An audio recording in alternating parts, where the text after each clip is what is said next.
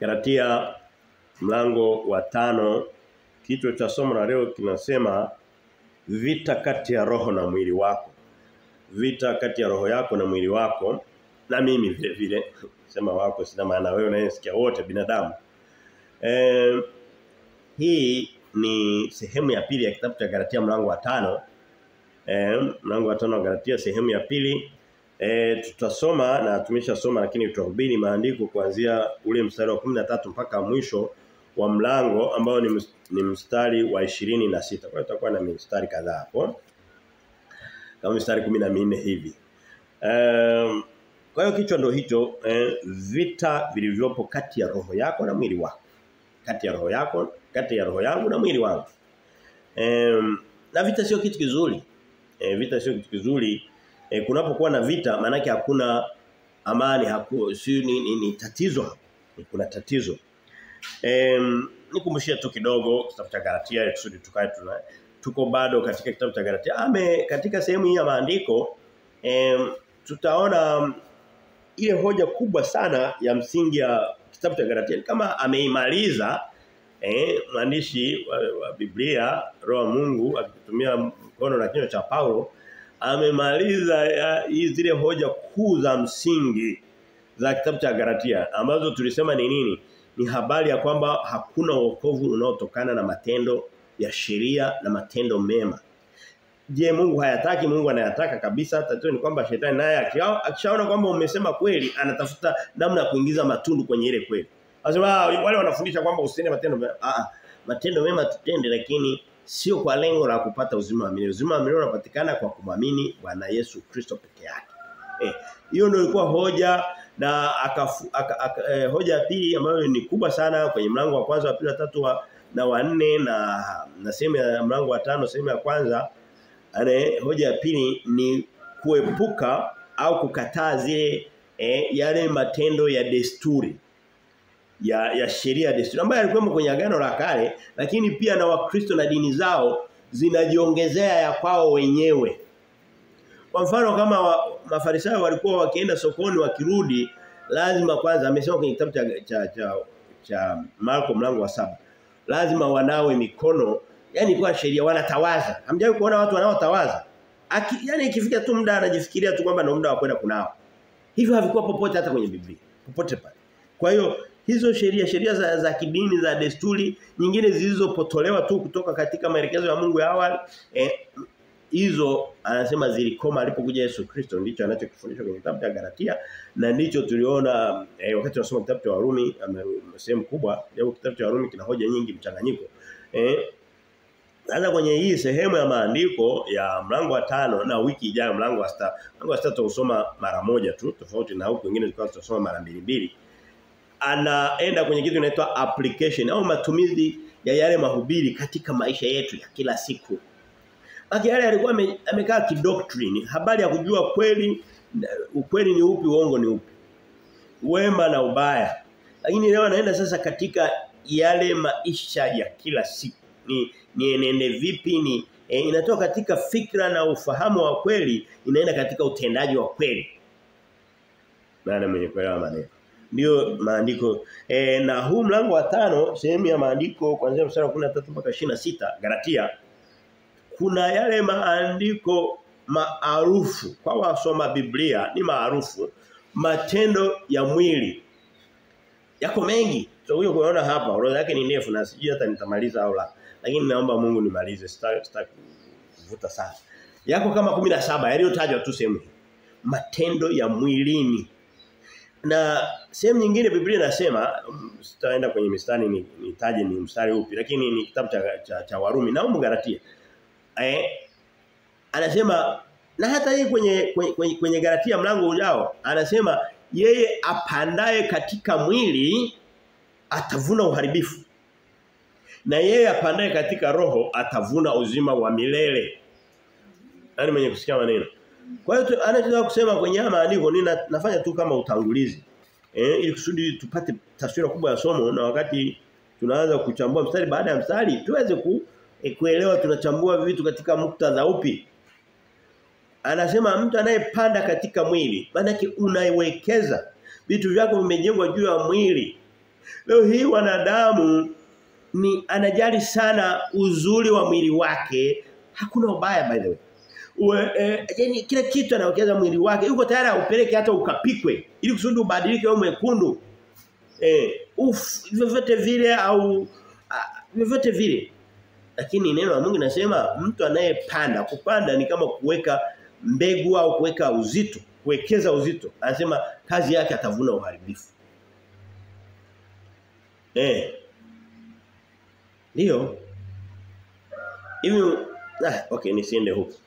Lakini anasema na ninyi mkienda, lakini anayepanda vya rohoni atavuna uzima wa milele. Atavuna vitu vyenye faida. Vinavyodumu hata uzima wa milele.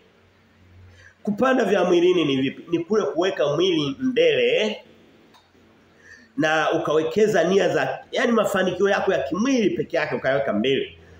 Ni nini? Ni umeweka uzuri wako, elimu zako, mahitaji yako.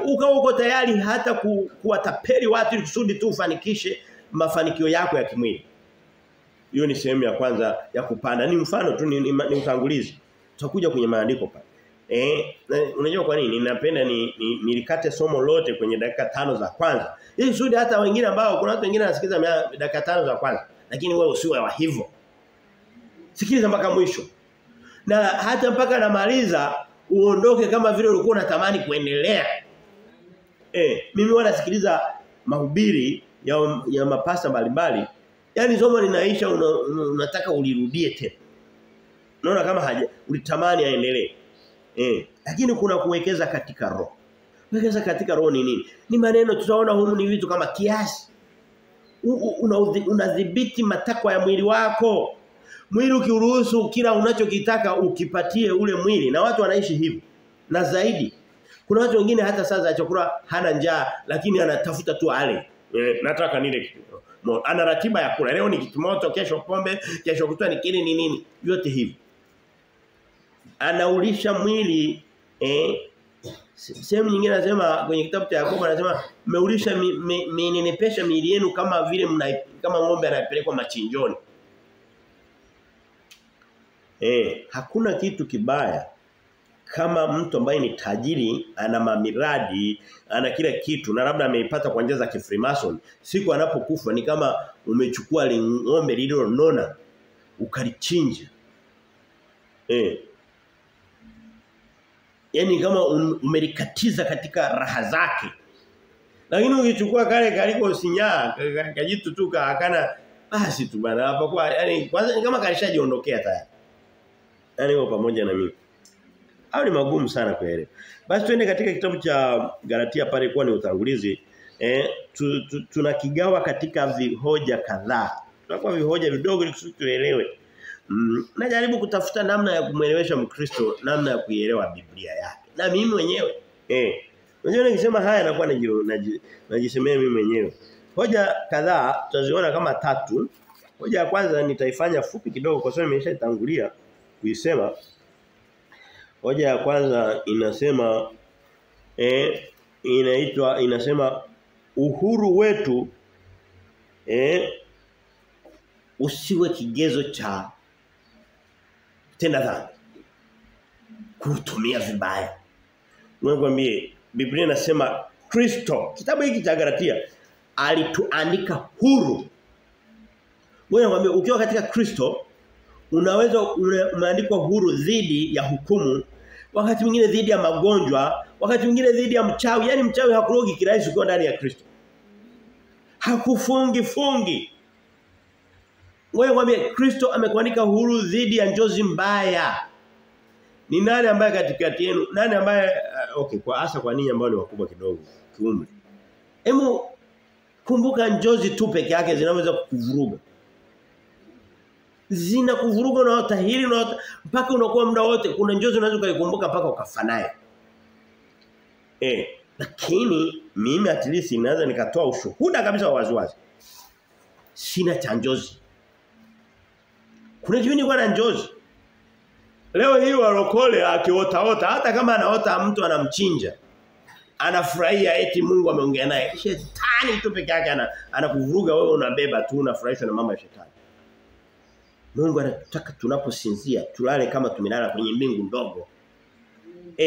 Mungu akitaka kuongea na wewe, aliongea na wewe kupitia Musa, kupitia Daudi, kupitia Ibrahimu, kupitia Kristo. Biblia inasema ameongea na sisi kupitia sio katika manjozi ya kupotesha na kula usiku niliwaona maadui, wa kwanza alikuja na panga, wa pili akaja na mkuki, wa tatu alikuwa na uchawi, wa nne alikuwa akaanza kukemea.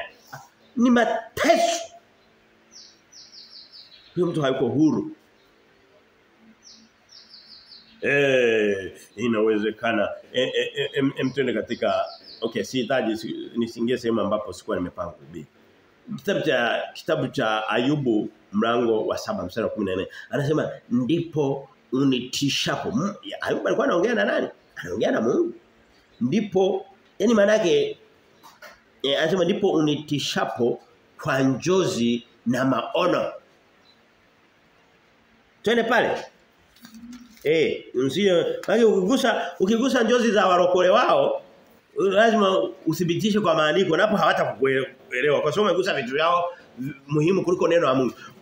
Njozi na Biblia kwa mrokole kipi ni kizito?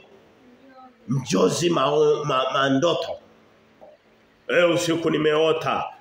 Muulize Ufunuo mlango wa 6 una nini? Hajawahi kujua na hana mpango wa kujua na hata jua. Biblia inasema katika kitabu cha Ayubu mlango wa 7 mstari wa 14 inasema ndipo unitishapo kwa ndoto na kunitia hofu kwa maono. Nani anapenda Mungu amtishe kwa ndoto na maono? Nani yuko pamoja na mimi? Kwa hiyo uhuru wetu sio isiwe waranti ya kutenda dhambi. Tusome kutoka mstari ule wa 13 anasema maana ninyi ndugu mliitwa mpate uhuru. Wewe mwambieni nisikilize. Binadamu wa leo hata katika maisha yetu ya kila siku watu hawajui kutumia uhuru wao. Mtu akipewa uhuru tu anavuka mipaka. Ndio sio. Chukua mtoto mpe uhuru uone atakachokifanya. Chukua kwenye ndoa wanandoa mkeo mpe uhuru. Atakuwa mke wa dunia nzima. Mungu mtu anayekupa uhuru wewe mwanaume ni Mungu wa mbinguni. Mwanaume naye amepewa uhuru. Angalia mwanaume anavyotumia uhuru wake. Naye anasema ni kweli sio kweli. Au basi kosa ni kusema kweli basi. Na mimi ndio makosa yangu makubwa. Kosa langu ni kusema neno la Mungu kama lilivyo. Hilo ndio anikosa na lilivyo. Na nilishalikubali. Sio kwenu labda au kwenu au wote yule. Lakini kwa yote anayesikia. Kosa kubwa la dunia hii sema ukweli. Na Biblia inasema uwatakase kwa hiyo kweli. Neno lako ndio kweli. Sema neno la Mungu.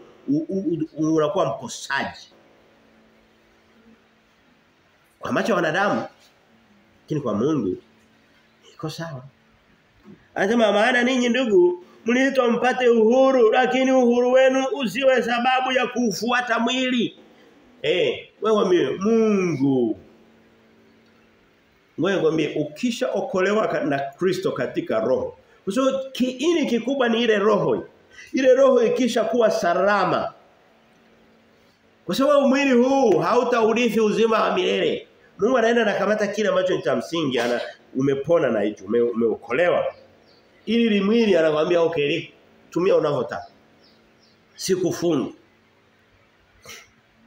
Unajua mtu anaweza kavaa kikahaba, ana uhuru wa kuvaa kikahaba lakini bado akafika kwenye uzima wa milele. Yesu aliwaambia wale wa Mafarisayo Mathayo 22 anasema angalieni Mathayo 22 mstari wa 11 12 pale. Anasema angalieni watoza ushuru na makahaba wanawatangulia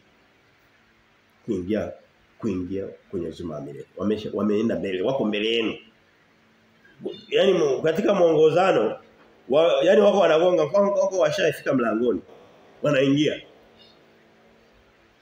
Mkristo uliyemwamini Yesu Kristo ukahesabiwa haki ya uzima wa milele. Uko huru kufanya kile chote, uko huru kula chakula chote, uko huru kuvaa unavyotaka uhuru, lakini haitakunyima nafasi kwenye uzima wa milele. Lakini anasema uhuru wenu usiwe chanzo cha kufarakana na Mungu.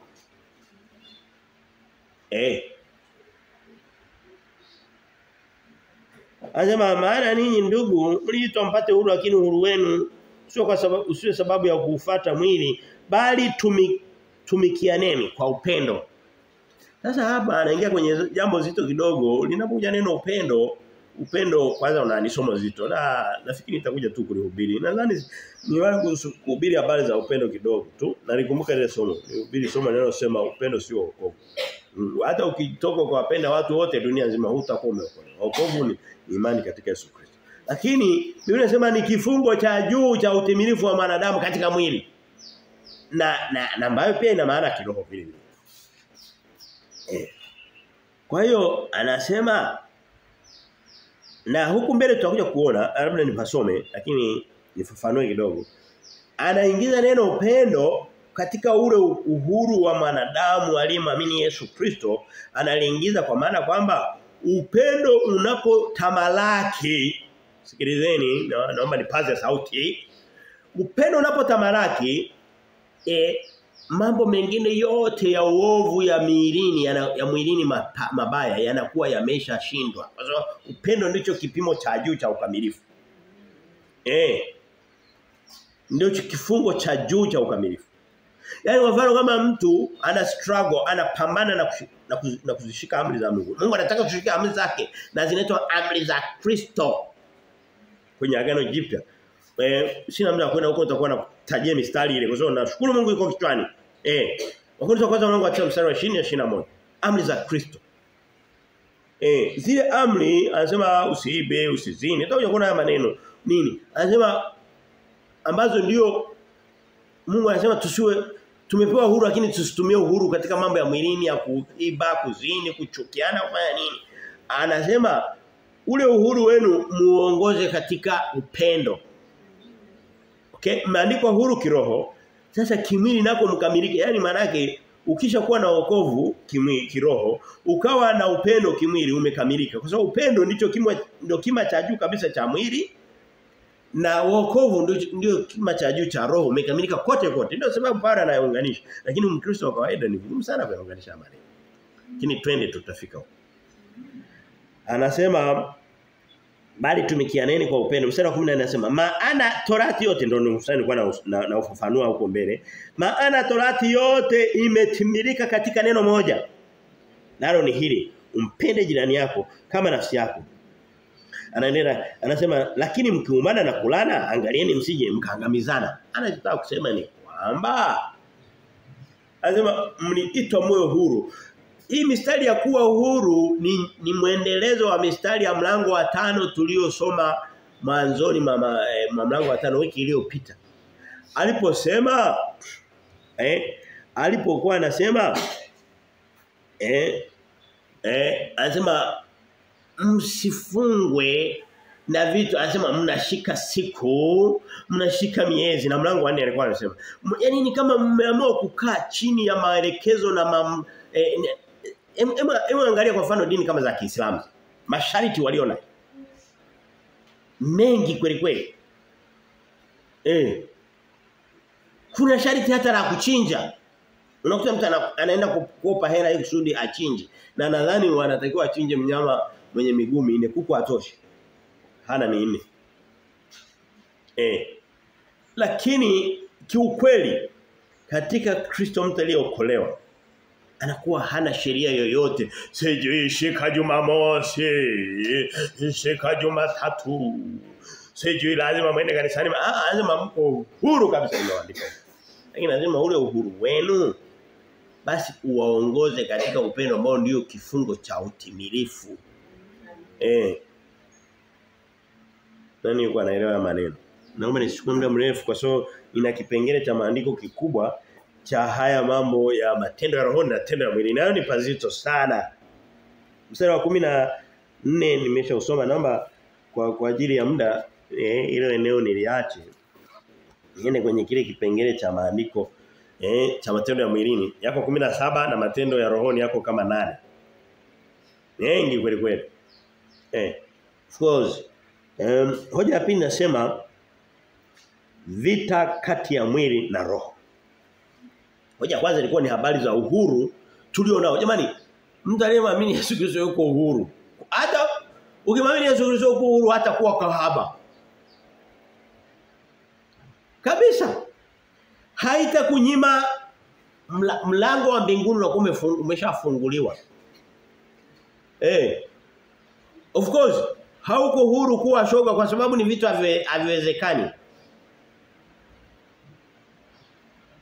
Kwa sababu ushoga, nimetoa mfano. Yaani kuna madhambi mengine haya ni sio madhambi ya mwilini, ni madhambi yanayotokana na kwamba mtu alishapoteza kuokolewa.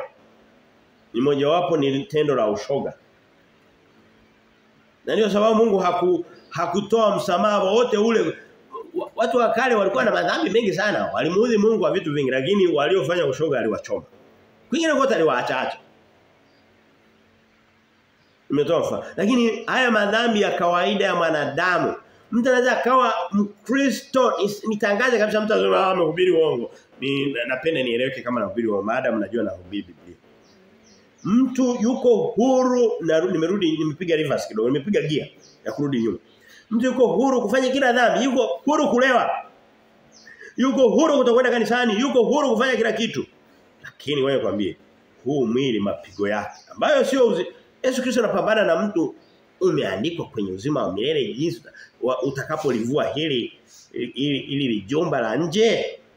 Hili jumba la nje liko huru kufanya kila kitu, halitazuia roho kukanyaga kwenye viti vya Mungu. Lakini ni nani yuko tayari? Kwa mfano mtu yuko huru kufanya ukahaba na nini? Ni nani yuko tayari kujikuta ana kansa, ana ukimwi na amepata fracture ya miguu, amevunjika viungo? Hayo ndio matokeo ya kuwa huru, umepona kiroho, ukautumia mwili kwa tamaa zake, ambayo unajua huyo mtu mbinguni yupo, kiti kipo. Lakini angalia aishi duniani, ninamjua mtu alikuwa amevunjika miguu, ana ukimwi na kansa. Na hana hela, ametelekezwa, anaishi ndani ya nyumba peke yake. Nani kwa pamoja na mimi?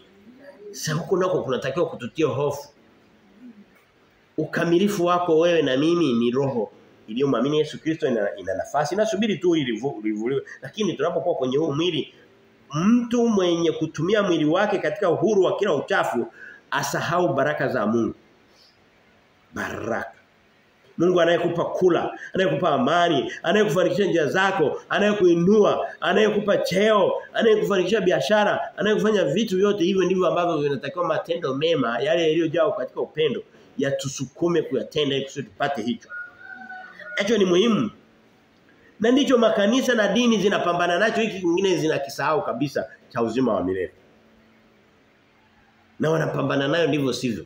Yaani kama ni bunduki wanatumia kitako kupigana cha bunduki badala ya kupigana na mtutu wenyewe, kutumia mtutu wenyewe. Hivi kwa na bunduki ukawa unapigana na adui kwa kumpiga na kile kitako chake, ile bunduki itakuwa na tofauti na rungu. Lakini ukifyatua huko mbele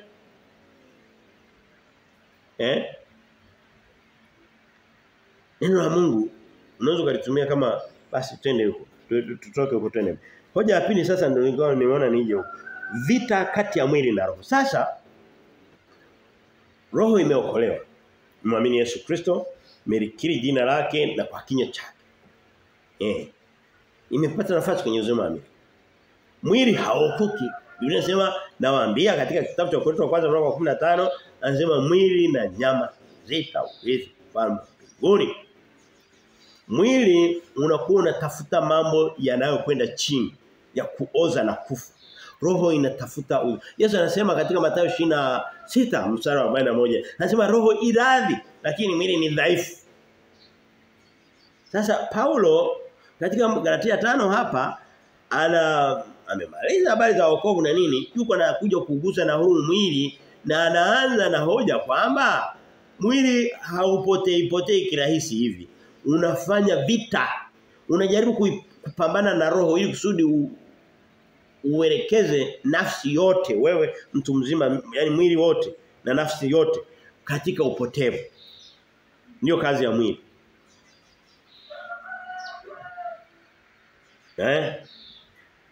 Mwili aliyeumba nini? Si Mungu. Je, huu mwili utaenda mbinguni? Unajua ni kwa nini aliona kwamba asikupeleke mbinguni? Aliona hauosheki. Hautakasiki. Hautakasiki. Kwa hiyo unafanya vita na niliwahi kufundisha somo nadhani 2019 huko nyuma kidogo sana tu muda umepita. Ngo nasema maadui wawili wanaoishi pamoja. Watu wakanishambulia sana. I don't malizia care.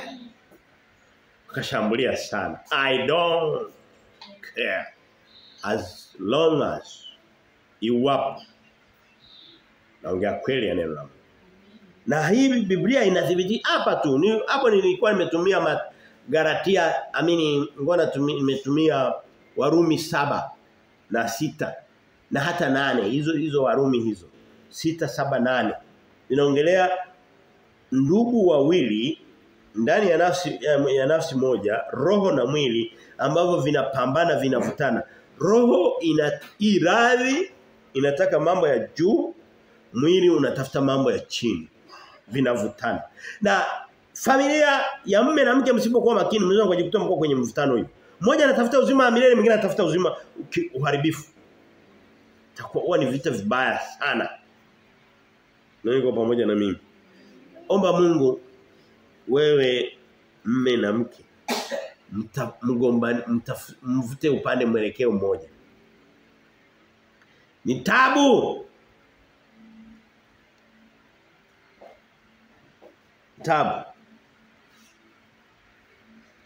Galatia 5:16 nasema tuangalie vile vita nasema hivi. Basi nasema enendeni kwa roho wala hamtazitimiza kamwe tamaa za mwili. Kwa hiyo unaona kwamba roho ndio ambayo inashauriwa tuenende katika. Jina jingine la roho ni nini? Ni neno la Mungu. Enendeni katika mambo yatokanayo na Mungu. Leo hii ukienda kwenye mstari kama huu ukipeleka kwenye makanisa haya makanisa ya mwendo kasi yanajiita si kilokolekole. Wakisema nendeni kwa roho tayari ameshaingia katika kule. Sio hicho kabisa, haina hata uhusiano. Kuenenda kwa roho ni kule kuenenda na mambo yanayotokana na neno la Mungu. Mtu anayesoma Biblia kila siku anaenenda katika roho. Ndio sababu msitizo tunaweka katika kusoma Biblia. Unaweza kusoma, yani inafika sehemu fulani mpaka mtu akisikia kusoma Biblia inasema ni kama vile tu ni marudio fulani tu. Anasema tu. Biblia ndicho chakula cha uzima. Wewe waambie mwili huwa kile unachokula. Unaweza kukutana na mtu amekonda mpaka unaona kila shimo la kifuani na kila sehemu mpaka ushaona kichwa kinakonda nacho kichwa nacho kinakonda. Japo kimejawa na mfupa lakini nacho unakuta kuna mashimo. Ndi unachokula. Yule mtu mwache baada ya muda anakula nyama, anakunywa maziwa, anakula uje ukutane na ukuta ameshakuwa mviringo. Vivyo hivyo na roho iko hivyo hivyo. Roho inayokula chakula cha uzima ndicho chakula chake. Roho haili ugali. Roho inakula Biblia, inakula Mwanzo, inakula Kutoka, inakula mambo ya Walawi, inakula Hesabu, inakula Kumbukumbu la Torati, inakula Yoshua, inakula Waamuzi, inakula Ruth. Inakula vitabu vya Biblia vinavyoendelea baada ya Samueli wa kwanza, Samueli wa pili, Wafalme wa kwanza, Wafalme wa pili, Nyakati wa kwanza, Nyakati wa pili, Ezra, Nehemia, Esther, Ayubu, Zaburi. Hivyo vitabu vyote nenda mpaka Ufunuo. Chendo kwa chakula cha roho. Hivi wewe kwambie unaweza ukala chakula cha aina moja tu, unakula Zaburi 23. Na Yeremia 29:11 na yajua mawazo mema nayo wazi. Hicho ndio chakula. Unaweza kuwa unakula ugali kuanzia una miaka 10, huna ubadilisho unakula ugali na maharage unafikisha miaka 30. Tokea miaka 10 kwa mfano. Lazima utakuwa kula vyakula mbalimbali. Lazima Biblia ni vyakula mbalimbali. Ndio chakula cha roho. Anasema basi enendeni katika roho wala hamtazitimiza kamwe tamaa za mwili. Unajua mwili unaleta shida hasa kwa unaanzia kwenye tamaa. Unatamani neno tamani kitu kizuri. Japo kuna baadhi ya tamaa nzuri. Shauku. Lakini kwa ujumla neno tamaa ni neno baya. Ni kazi ya sio kazi ya roho, ni kazi ya mwili. Tamaa, mtu anatamani kulewa. Anatamani uasherati, uchafu, anatamani kufurahisha mwili, hizo ndo zinaitwa tamaa. Lakini anasema ukitaka kushinda wala sio kwenda kwa mtume akakusukuma, akakupiga na ngwala ukalipa na hela. Hamna. Ameshakombolewa tayari. Hiyo ni uongo. Leo hii watu wanaoamini kwamba ukiwa mtu labda ana tabia labda uzinifu na uasherati, akienda kwa mtume akasukuma kidogo akafanywa nini, anadhani ndio tiba, ndio sio. Si ndivyo wanavyoamini? Sio tiba hiyo. Ni uongo. Sio ni kikombe cha babu. Hakitibu chochote. Na watu ndio wanapenda. Kama vile watu walivyokuwa wanakimbilia kwa babu kwa gharama kubwa kwenda kunywa sumu, ndivyo sawa na watu wanavyokimbilia kwa manabii wa uongo na watu wa dini zao kuwatajirisha na kunywa sumu za kiroho. Amina. Nashindwa kusogea, muda umeenda nao. Mistari hii ni mizito. Basi nasema nendeni kwa roho. Yesu anasema hivi, tufanye definition ya neno roho. Si ndio? Anasema maneno ninayowaambia ni roho tena ni uzima. Huwezi kutofautisha Mungu mwenyewe na roho yake na neno lake. Ni kitu kimoja. Biblia inasema katika Zaburi, huu mstari nimekuwa na ugusa mara moja lakini sijahubiri rasmi.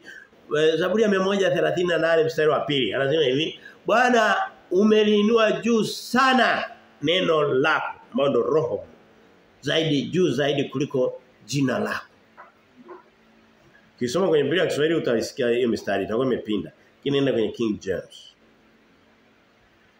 Kama wewe Mkristo ambaye una uwezo wa kuelewa lugha ya Kiingereza, hatujabahatika kupata Biblia ya Kiswahili, lakini usiache kusoma Biblia kwa vile hujui King James. Soma hiyo iliyopo. Soma SUV, Standard Union Version. Ya mwaka 97 na kurudi nyuma. Usisome 2011. Lakini vyovyote vile uwe na uwezo wa kujaribu kurejea pale. Lakini anza kwanza ujue ya Kiswahili. Ni neema ya Mungu ametujulisha uweze kuzisoma hizo. Mwanzo huwa ni ngumu kweli kweli ile Biblia. Na ninajua kuna watu ukiwaambia habari za King James anakuangalia kama umemwambia aziko akiwa hai. Na ni msomi kabisa mwenye cheo cha juu sana. Cheo cha juu sana kwenye usomi kinaitwaje? Exactly. Na wajua wapi. Anasema mstari wa 10 anasema kwa sababu kwa hiyo tumefanya kudefine kufafanua au kuelezea maana ya roho. Inendeni kwa roho. Sio ile ambayo ni kuenenda katika kubwatuka na kubweka kwa lugha. Watu wanasema kunena kwa lugha, mimi naita kubweka kwa lugha.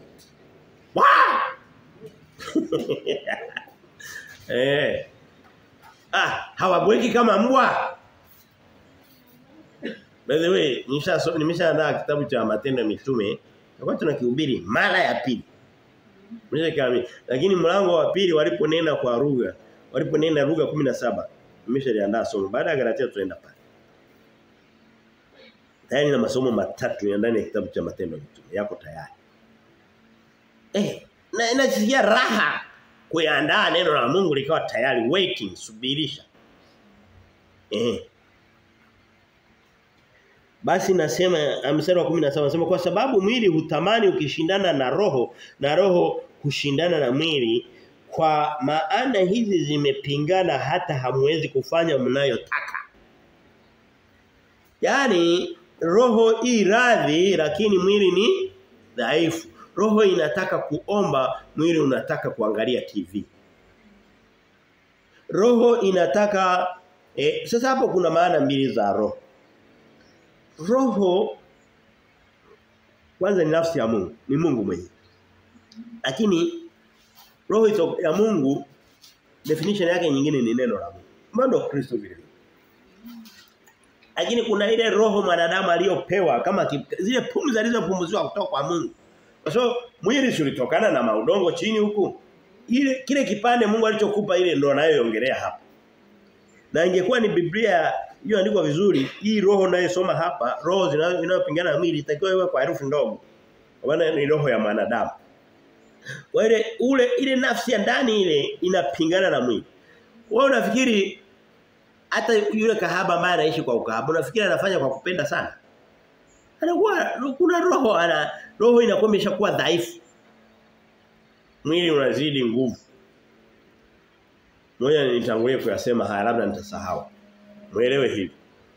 Hawa wawili wanapambana. Mmoja anatafuta mauti, mwingine anatafuta uzima. Amina. Sasa yule atakayeshinda ndiye nafsi yako yote itafuata. Mwili ukishinda unakufa. Unahesabiwa umekufa. Unaingia katika uchafu na uharibifu. Roho ikishinda. Sasa hivi watu wawili wakiwa wanagombana, anayeshinda ni mwenye nguvu au anayeshinda ni yule aliye dhaifu. Sasa kile kilicho na nguvu kile. Ngoja nifafanue kidogo hapa ni somo urefu sana, ni vigumu sana kulimaliza. Lakini wewe mwambie, roho ukitaka roho ishinde, roho hiyo imekula imeshiba, imekula neno la Mungu. Wewe mwambie, mfano umesoma kuanzia mwanzo mpaka Ufunuo, umesoma mwanzo mpaka mwanzo, unarudia hiyo roho imekula imeshiba, utashinda. Na sio kushinda kirahisi, bado kuna maeneo mengine utashindwa, bado. Sana yuko na shetani anausaidia ule mwili.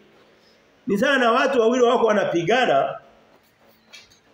Alafu akatokea mtu mmoja akaongezea nguvu kwa mmoja wao, mtu wa nje ya hawa wanaopigana. Shetani kwa kawaida anaenda kwenye mwili anautia nguvu ili kusudi uishinde roho. Sawa?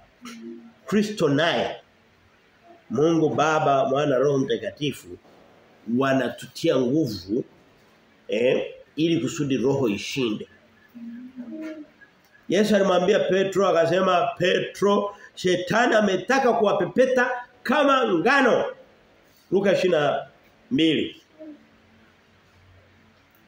Lakini nimekuombea wewe ili kusudi imani yako. Anarudi kwenye nguvu ya roho isitindike, na ukiimarika waimarishe ndugu zako. Maana Yesu amepambana upande wako. Lakini je, wewe unadhani shetani mwenyewe akimpambania mtu anaingia tu naye anataka, kwa ufupi anataka aitwe? Ndio sababu kuna watu wengine wanaenda wanamtolea kafara ili kusudi aje katikati yao. Na Mungu vile vile anahitaji tumuite. Niiteni nami nitakuitikia. Niite. Ombeni, hata sasa hamjaomba jambo lolote. Yesu aliwaambia wanafunzi wake. Yaani mpaka dakika hii nipo na ninyi, muda unaisha sijawasikia. Na kweli nahisi ndivyo hivyo. Wale kina Petro walikuwa wamekaa wanapambania vyeo. Nani aliyemkuu katikati yetu? Lakini Yesu anasema hata sasa hamjaomba kitu chochote. Muda umeshaisha ndugu zangu, ombeni. Tena akafika sehemu fulani, hapo nilikuwa naongelea Yohana 14. Sehemu nyingine akasema chochote mtakachoomba baba yenu atawapa kwa ajili ya utukufu wangu. Anasema basi sasa hamjaomba kitu chochote. Yaani sioni mmetulia mkiwa wewe kuuliza, wewe ulioko hapa na mimi, kuna kitu kizito cha maana kabisa umemwomba Mungu? Labda unapitia katika maisha ya shida, labda unaishi katika maisha hana furaha, umemwomba Mungu hivyo vitu vyote, ukarudia na kurudia eti. Hapo ndipo sasa nguvu za Mungu anapotuvuta katika roho. Shetani naye anavuta katika mwili. Sasa kuna wanadamu ambao na mtu yuko katikati. Kwa shetani hashughuliki nako, kwa Mungu nako hashughuliki. Na unakuta yupo tu. Mfano unaotoka ni jirani yetu kwa hapo. Msikitini haendi. Kwa Mungu haendi. Yupo tu, anazunguka. Huyo mtu wa namna hiyo unakuta yuko katikati. Hutamkuta amevutika kwa shetani, lakini Yesu anasema mtu asiyekusanya pamoja nami anatawanya. Asiye upande wetu yu kinyume chetu. Kwa lugha nyingine, Mungu hata kuhesabia kwamba huyu alikuwa hayuko kwangu lakini hakuwa kwa shetani. Anasema kama huko kwangu huko kule. Mungu anataka clarity. Anataka upande. Shetani hana shida na mtu ambaye anaamkia kwa Yesu analala kwa shetani. Anakuwa tu papa. Na ndio Wakristo wengi tulivyo. Yaani kwa pamoja na mimi. Maneno ya kweli tu Hebu tafuta nilipokudanganya. Ukivuta papata. Naweza nikakosea kibinadamu, nikakosea mistari labda lakini hoja ndivyo ilivyo. Najua wewe mimi kitu kinachomtempt mwanadamu, kinachomjaribu mwanadamu na ambacho kinakujaribu wewe na mimi ni kule kujaribu kuto kujishughulisha ama kwa Mungu ama kwa shetani. Hapo ni pagumu sana. Kwa sababu kila upande unahitaji aina fulani ya kujitoa. Unadhani wale watu walio kwa shetani kamili na wanapata baraka zake za shetani. Unadhani wanazipata kirahisi? Wana masharti. Unaweza kukuta ana masharti ya kutokulala. Lakini anapata. Hata kwa Mungu anasema mtu yeyote asipojitwika msalaba wake kila siku na kunifuata hauwezi kuwa mwanafunzi wangu. Luka mlango wa 14 mstari wa 26-27, Luka 9:23 sehemu nyingi. Na Mathayo 16 mwishoni. Na sehemu nyingi. Hata kwenye Mathayo 11 anasema jitieni nira yangu ukajifunze kwangu. Nira ni nini? Ni kifungo fulani. Kama kusoma Biblia. Nira za Mungu sio nzito ndugu zangu, mnielewe. Nira za Mungu. Hivi kwa mfano unaweza kusema kwamba hili kanisa bana wametuweka mizigo mizito kusoma Biblia sana. Ndivyo ilivyo. Wala sio kanisa leo sema ni Mungu mwenyewe.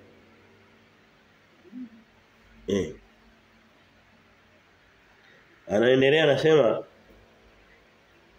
mstari wa 17 ndio anasema mwili na roho zinavutana hizo. Na hazielekezi sehemu. Kwanza asili zao ni tofauti na hatima zao ni sehemu tofauti. Definitely baada ya hukumu vitaunganishwa.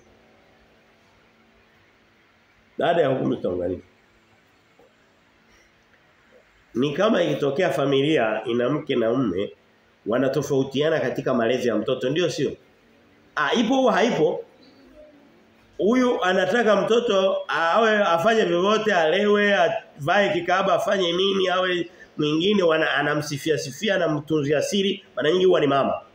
Na wasema mnisamee. Baba anakuwa mkana anasema nataka mtoto aingie sasa hivi afanye hivi na nini. Sawa, wamevutana.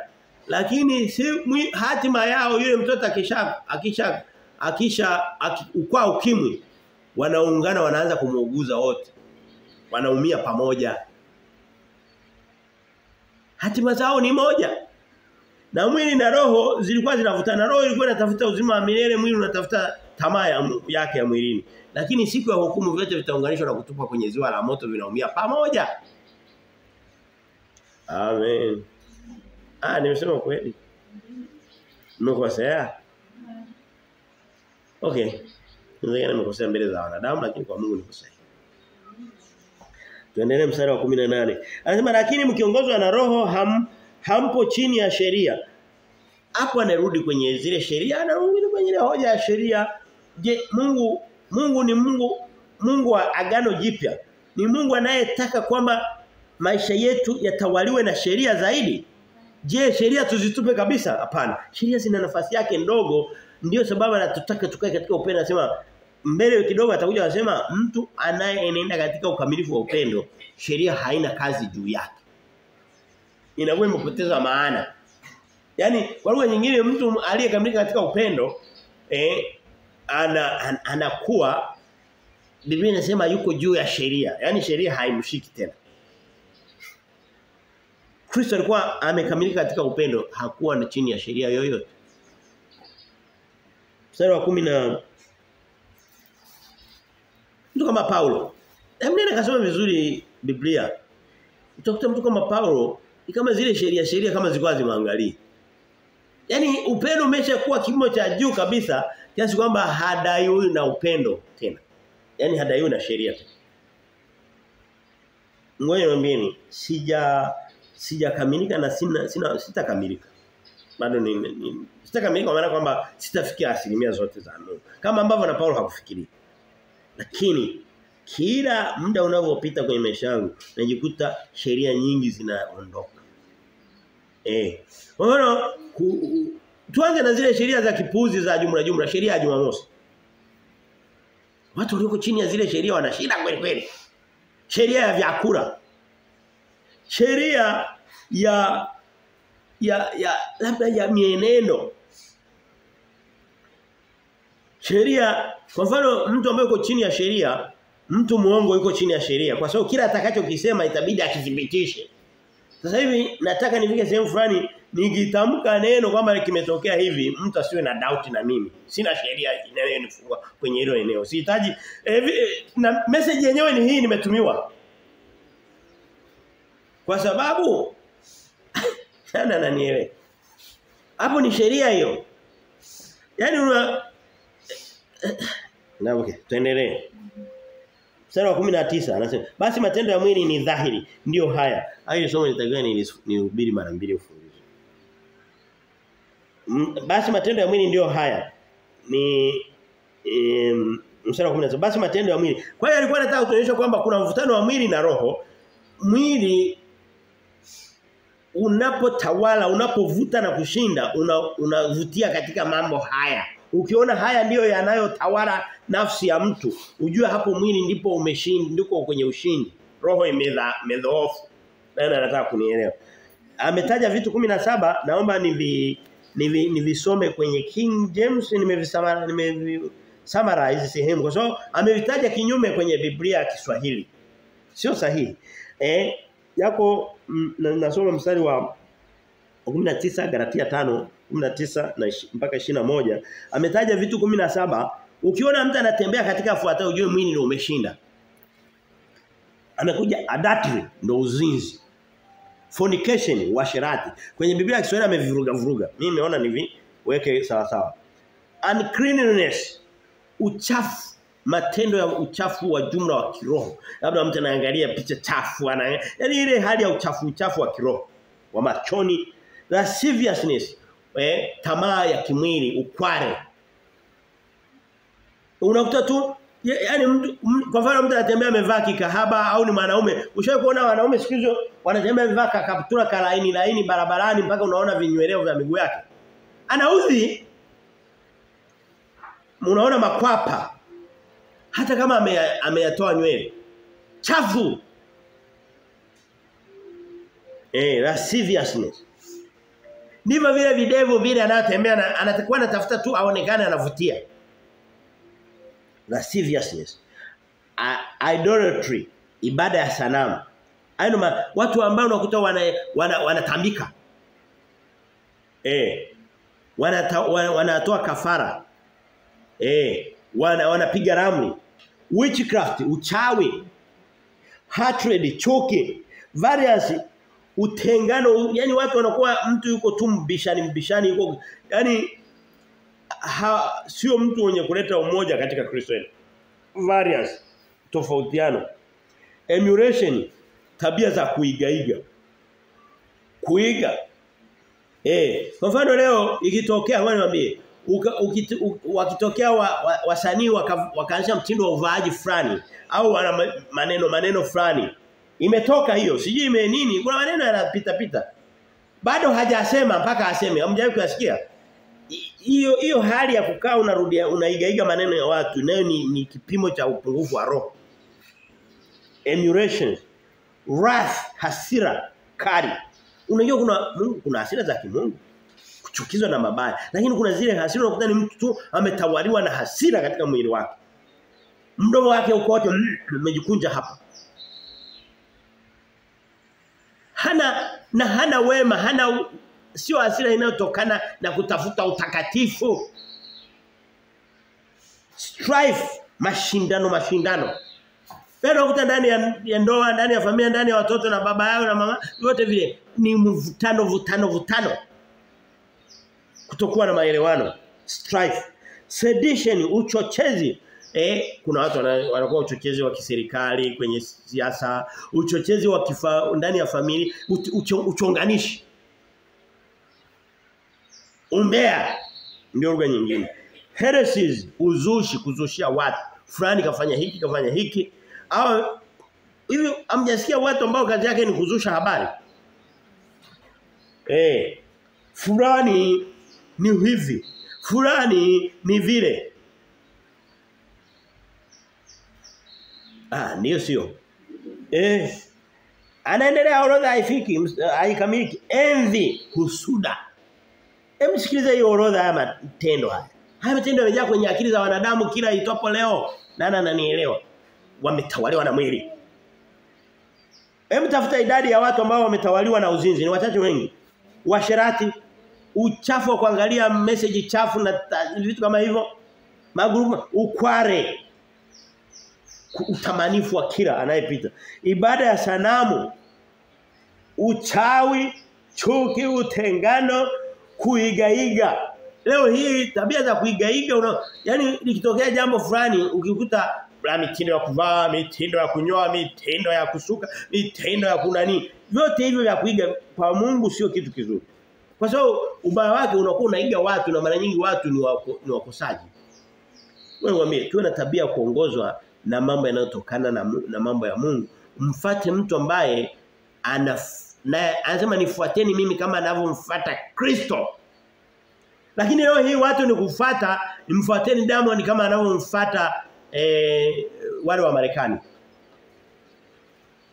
Sio tatizo, sio kitu kidogo hicho. Mitindo ya kuigaiga inaharibu watu wengi kweli kweli. Ndio sio. Kwa hiyo Mungu hadanganyiki. Wewe ukasema kwamba dhambi anazijua tu ni uzinzi na hapana, anaenda mpaka na hii ambayo usingedhani ni dhambi. Husuda, mauaji, utoaji wa mimba.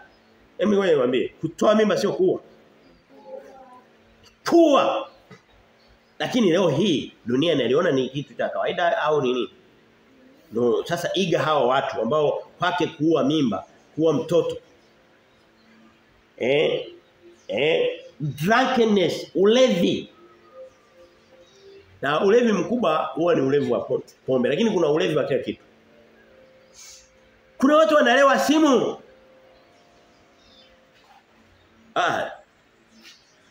Kuna watu wanalewa simu. Kuna mtu ambaye namjua, sasa mtaja jina na hamtamjua. Kila nikutana naye popote pale na mkuta yuko kwenye anaongea tu na simu. Ni aina fulani, lakini tuje kwenye ule ulevi mkubwa wa pombe na vitu vingine na vilevi vingine. Yale mateja yale anaelewa na hajalewa. Sasa unadhani ule sio ulevi? Ulevi unadhani ni kitu chema? Mwili na kitu kinaitwa levelings. Levelings kwa Kiswahili chake ni ulafi. Ulafi mara nyingi anaoongelea ni wani wape mfano. Hebu niangalizeni naona kama kuna mlio ambao kulala. Mlio ambao mjalala ambao mlala mkeni. Hili sio neno la kulala jamani. Revelings Kiswahili chake maneno mengine yanakuwa magumu kuyapata, lakini ni aina fulani ya ulafi. Ulafi wa namna gani? Ulafi wa ulishakuona mtu ambaye maisha yake ni kula tu. Ni akikutana na mtu salamu ya kwanza ya pili anamuomba chips. Anamuomba kitimoto. Na labda haombi, anazo za kwake. Unakuta mtu ni kula Jumatatu yuko anaweza kana anajua vijua vyote vya wanakopika hapa Dar es Salaam kote alishatembelea huko. Haina ubaya mara moja kutoka na kufurahisha nafsi. Lakini hao watu hapo mjini hawapo. Alafu baadaye anakuambia natafuta gym nikapungue. Ipo haipo. Wote ni matendo ya kimwili haya, ni matendo ya kiroho. Ndio usije ukanishia. Galatia 5:22 mpaka 23. Naomba nikimbie nimalize. Lakini hayo yote hivyo vitu 17 hivyo nimetoka kusema na vile ambavyo kwa uvijui na sisi tukao tuvijui, lakini tuvijue kuigaiga na usikudharau. Lakini sasa kinyume chake Mungu anataka. Haya anasema hayo tunapo hayo unayashindaje? Huyashindi kwa kwenda kwa mtume na nabii au hapana. Unayashinda kwa kujawa na neno la Mungu. Roho anapoongezewa nguvu, mwili automatically unashuka. Mwambie mtu akilewa atatamani ale na kitimoto. Akishamaliza kula kitimoto atatamani afanye uzinifu. Akishamaliza kufanya uzinifu atakuja adanganye kwamba sikuwa huko. Unajikuta kwamba kimoja kinagiza kingine kwa sababu mwili unaendelea kuvutana.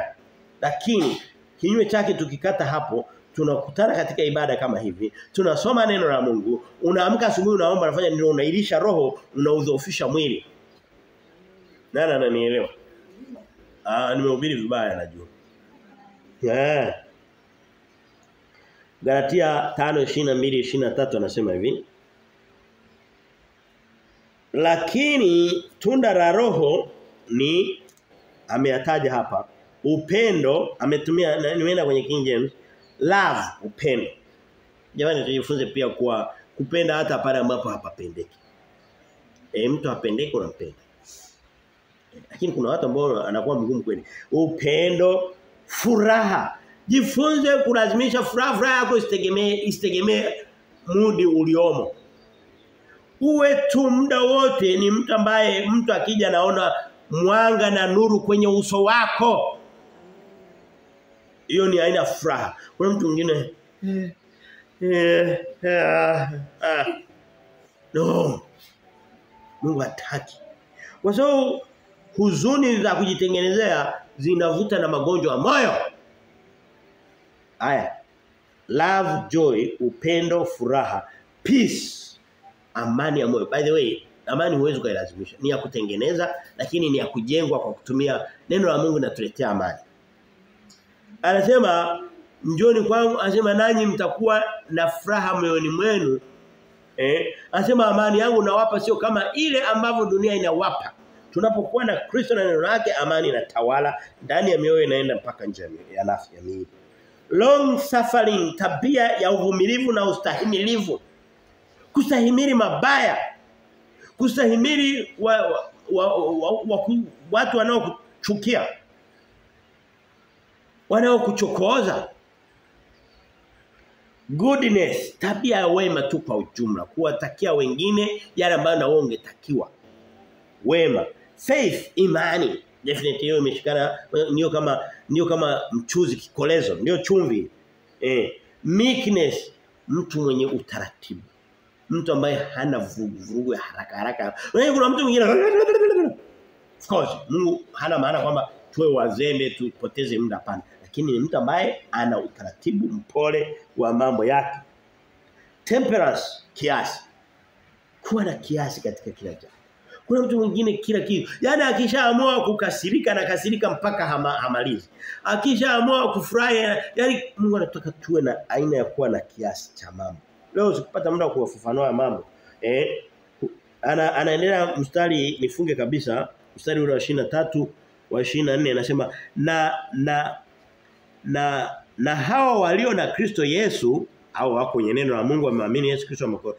Wameusurubisha mwili pamoja na mawazo yake mabaya na tamaa zake. Anasema hivi, mwili lazima uunyime vile vitu kwa tunasema, alafu ndipo uwepo wa Kristo na nguvu zake mtakuwa mnatembea pamoja naye. Mstari wa 25 anasema tukiishi kwa roho na tuenende kwa roho, tusijisifu bure tukichokozana na kuhusudiana. Anasema kuna tabia ya mtu anajiita Mkristo, nimeokoka napenda, lakini anasema ni kujisifu bure.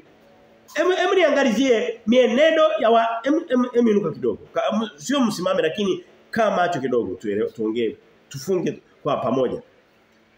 Leo hii ukikutana na mtu anakuambia nimeokoka napenda Yesu akakwambia nikopeshe hela, utamkopesha? Unajua hata kulipa, si ndio? Ni watu wanajisifu bure wa nini lakini ni matapeli. Sio wafanyakazi wazuri, sio waaminifu, sio na vitu kama hivyo. Jamani, naomba niishie hapa, ninasema sio machache. Neema ya Bwana ikawafunike. Baba, mimi nakushukuru. Asante Kristo kwa katika haya tuomba ukatuongoze katika kuyashika na kuelewa na kuyaishi. Sifa na utukufu kwa Bwana mbinguni. Amen.